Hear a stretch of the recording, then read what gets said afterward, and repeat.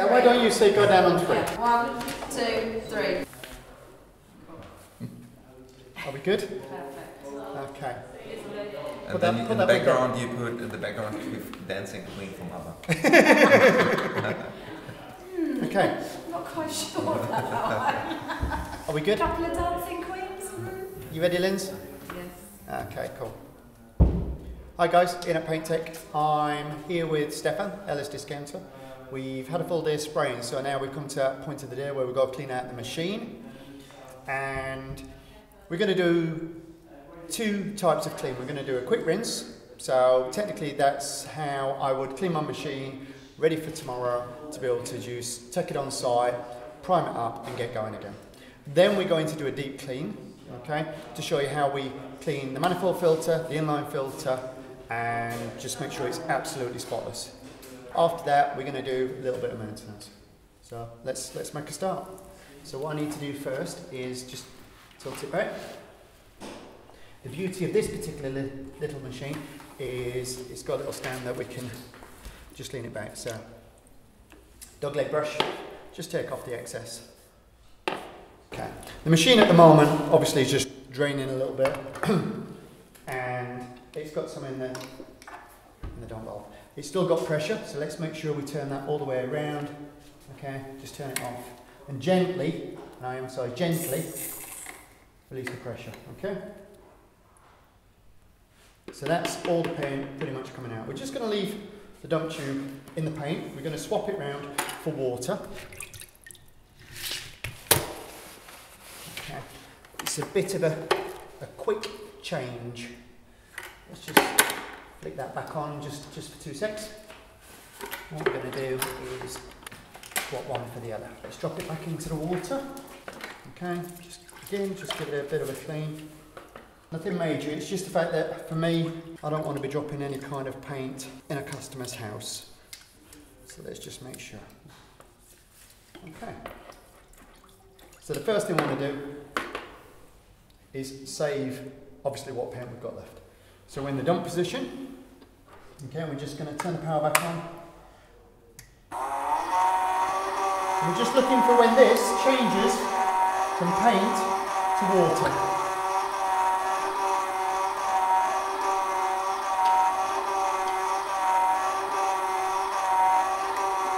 There, quite clearly we can see that. So what we're going to do, instead of dirtying the water too much, just to have an empty pot or just a dirty pot, drop it in there.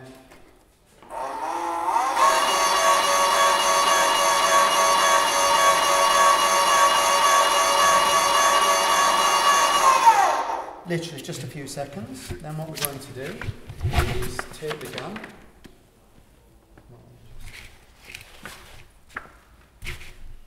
Okay.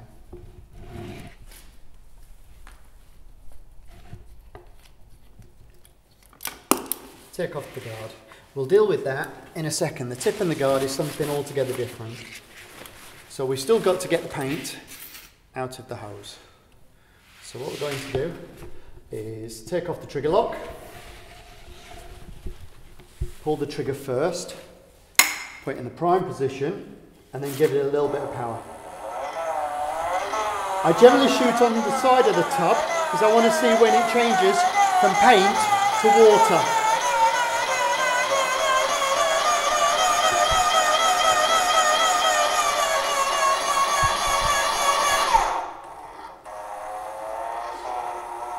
Pretty much there, look.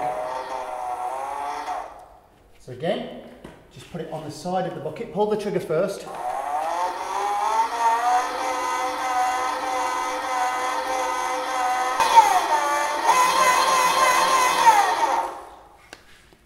There.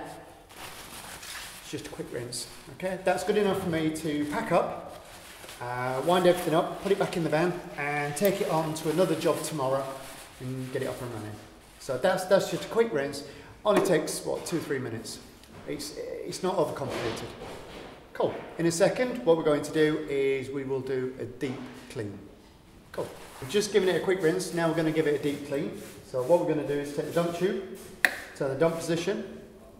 Okay. We just give it a little bit.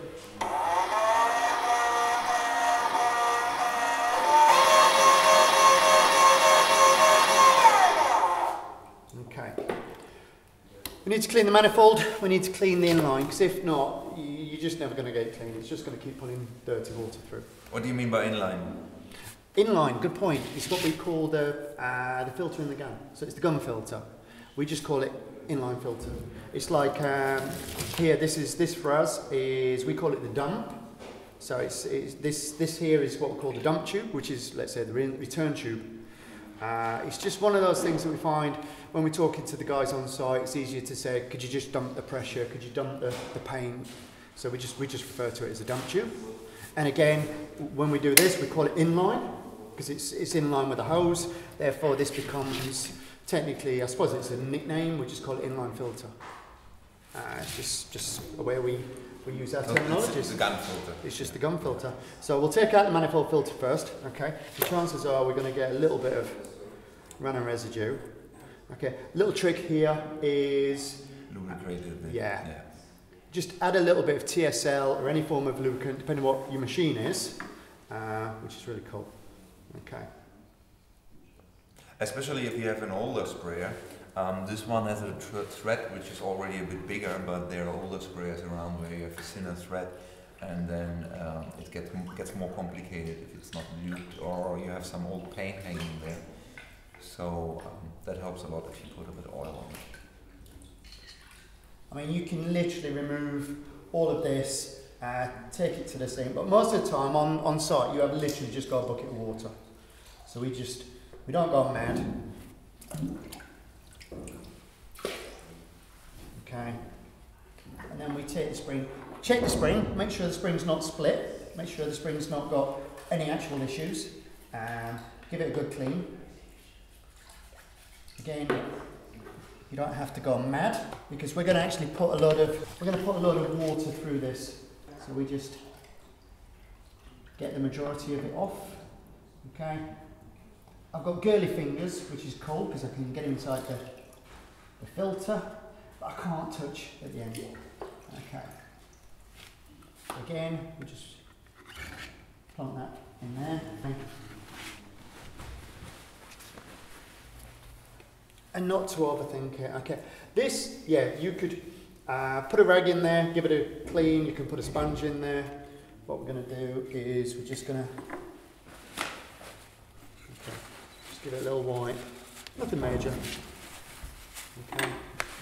And it goes down great, and it's just finger tight, and that's fine.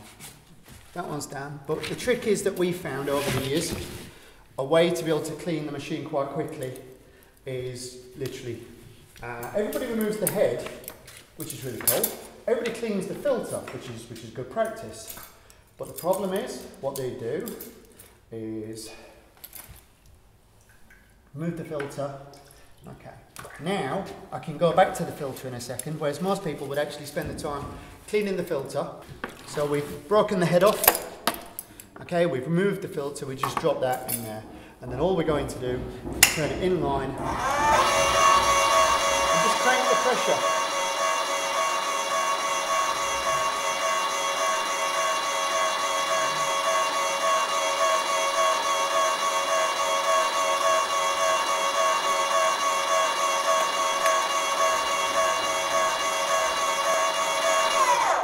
The idea is, just by leaving this, the size of the bore, okay, it's just great. You could just leave that in there, turn up the pressure, just walk away, start tidying up the van, start tidying everything away, and you can come back at any point to check when the water coming out of the gun looks like so.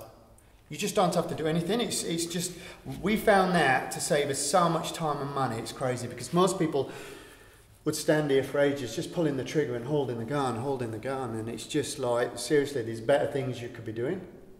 Packing up the van, talking to the customer, pricing up another room. So we find that little time-saving element is key. So again, we just crank it right up. And just let it pull through. It's coming through here.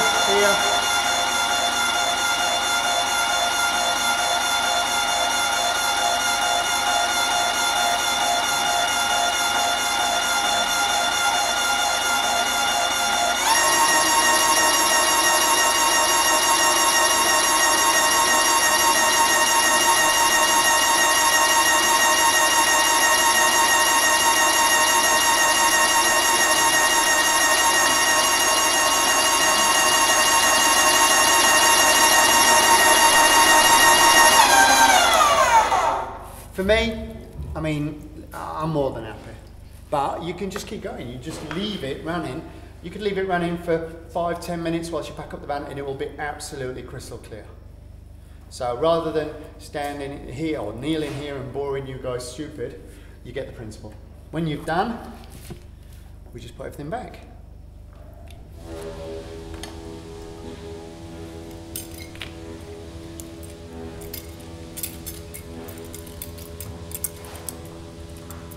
That's one of my guys cleaning the floors, you can hear.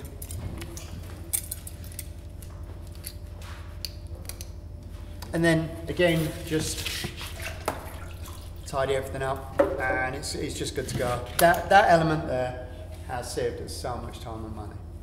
So there you go, that's a deep clean for us. Cool. Right. How do you handle the tip? Okay, we're going to talk about cleaning the tip and the guard, okay? The tip, okay, I'll give it to Stefan. These little hourglasses, what are they? It's for cleaning the tips, so you can put them in, transport them easily, and you have liquid in there which cleans a bit and also protects the tips from drying out. So even if you don't have cleaned them properly and there is some paint inside the borehole, it's still in the liquid and it will not dry out, and you just can use it next time, blow the tip through and it will still work. The nice thing is you just open it, not so easy because there's a child lock protection, and you just put in the tip. There's quite a lot of space in it. You close it again. Your fingers are dry, you're not in contact with the liquid. You turn it around and the liquid drops down, and the tips will be safe in the cleaning liquid without any problems, and you can store them that way, and the next time you pick them up you can transport them all quite easy. It's available from 2 different suppliers, pretty much the same thing, and yeah, that's how it works. We've used those for our tips quite a lot, but we still have an issue with the guard. So what we found is you can buy the actual fluid in bigger quantities, in bigger bottles. We just get a nice little pot that's got a good sealant around it, drop these in, and we just use the same because it's like a mini paint stripper. And I never ever clean my tips and leave them out to dry. I always leave my tips in a solution. So when I open the pot, I can put them straight in the guard. The guard would just wipe clean, the tip would go in, and you just start spraying. There's no downtime. It's just a simple maintenance hack that you just, yeah, we just use those. When you do that, take care on the seals because often they vanish, and people just put on the heads again, the tip holders again, and they've forgotten about the seals, and then they're wondering about why the gun and the tips are dripping. So always make sure the seals are there when you reassemble the tip holder. Okay. One of the things we found with using, let's say, third party, something that you found and thought, oh, it might be really good to use instead. The problem we've had is sometimes the rubber seals, they will swell or crack. So we've just found it's not worth trying to cut corners. It's easier just to stick with something that's actually being designed for the right purpose. It's just, we've learned the hard way, so you guys don't have to. What other maintenance factors have we got within your little bundle there, Stefan? Yeah, when we talk about maintenance liquids, there are pretty much 3 different kind of liquids available. It's first of all for piston pumps. Yes. You need piston lube, piston oil. It's available from every supplier. That's usually that kind of bottles. It helps if it's a bit longer and you have a tip here, so that you can get as close as possible to the piston. One thing which many users they have a problem with, they're trying to use it, nothing is coming out, and they're cutting it off. For example, here we have TSL liquid from Graco, and people start cutting it off, but there is already a hole in the right size. They're cutting it off, and then too much comes out. When you have a new bottle, just get it off and you will see it's sealed here. Just take it off. The hole is already there. You don't need to cut anything. Yeah. So do that. It's the hole. It's the right size to apply the right amount of oil. If you cut it, you will waste oil and put too much oil in your pump. So where do we put that? And you put that right to the piston. Okay, what we've got is, here's the piston, okay? So what you have to do is just crank a little bit in there, okay? And generally when you're priming the machine, so when we've got it, let's say, down here, and you can see the piston going up and down, so we just add a little bit of lubricant in there. Pretty much either when you start or when you clean the machine, okay? Just a few drops. Because if you don't, we've had this before, what happens is with these bigger machines with the stem, what happens is the lube will run down the stem into the paint, mix with the paint, and then you end up with contaminants, and therefore you have a really bad finish on your well, your woodwork or your doors, etc. The other thing we use this for is pretty much on the machine, a bit of servicing is where we've got threads. So we put a little bit in here, we would add a little bit where we crank open here, a little bit on here, and one of the other things we use is we add it here where the trigger is, okay? So we always add a little bit just inside here just to keep this lubricant, so we keep the trigger. Most people find that when they say their needle's sticking, it's not, it's a build-up of paint and poor lubrication here, and when you pull the trigger it won't bounce back. So we find that there's a few little areas we just use this as well. Just again, just little pointers. So that's the lubricants. Yeah, what else? It's pump conditioner as well, available from all the big brands. It usually you mix it 30-to-1 with water, and you use it if you store the pump for a longer time. Let's say you're not working for a week or longer. Then I would recommend that you take such a pump conditioner like Pump Armor from Graco, from Wagner, that's easy clean, or there's some from Farbmax as well. So your choice, you mix that 30-to-1 with water, suck it into the pump, leave it in the pump. Don't leave it under pressure, the pressure should be released. Yeah.